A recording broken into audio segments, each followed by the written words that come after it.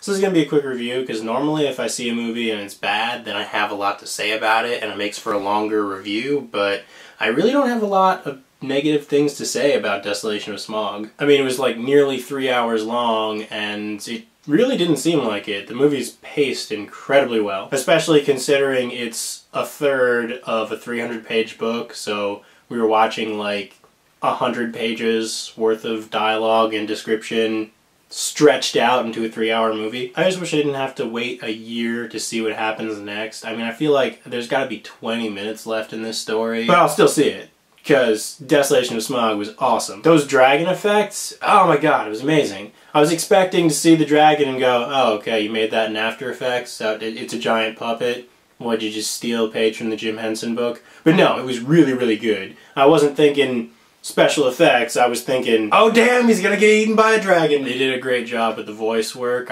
Again, I was thinking, talking dragon, I'm just gonna think that's funny. But no, it was scary. Like, they did a really good job making that a scary voice. They should have had Benedict Cumberbatch voice Bane from Batman, because that would have been terrifying. Your punishment must be more severe, Mr. Baggins. So yeah, this is a great movie, but it ends on a cliffhanger. It's basically Empire Strikes Back. And Empire Strikes Back was awesome, so why would you think that this movie wouldn't be awesome? There were a couple things in the movie that made me laugh, but they were like really little things that you can't really fault them for. Like, there's subtitles for when people are speaking in Elvish or Orcish.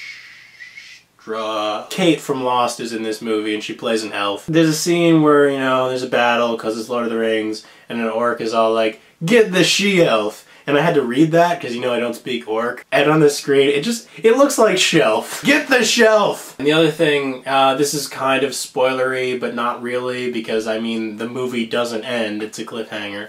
But yeah, if you don't want to get this sort of non-spoiler thing, then stop watching. They try to defeat the dragon in the same way that they try to defeat the alien in Alien 3. And I mean, clearly it wasn't going to work because they didn't have a sprinkler system, but it was really cool to watch. Still though, I was thinking, that's Alien 3. First of all, that's not going to work because we've already established that, like, it's a dragon. It can't be harmed by heat or, you know, brute force. Second, we saw this in Alien 3, and it's not going to work without a sprinkler system. But still, it made for some really great shots. Just a fantastic action sequence. So I can't really fault the movie for that. So yeah, The Hobbit.